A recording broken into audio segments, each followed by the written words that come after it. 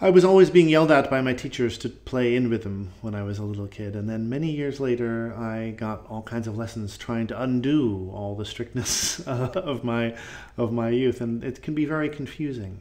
It does seem to me interesting in classical music, especially because the paradigm for classical we play from the score, right? We play from written music, and on the musical page, it appears that the rhythms are written very precisely, right? But what's interesting is, suppose you get your computer to play exactly the rhythms that are written on the page. It sounds pretty terrible. And it's only when humans get involved and they start making all kinds of little quote unquote mistakes.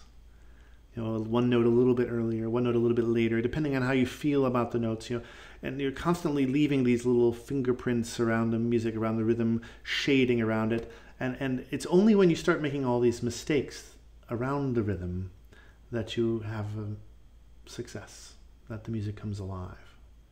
The real, what you perform is so different in so many ways from what's written. It is what's written, but it's also completely not. This element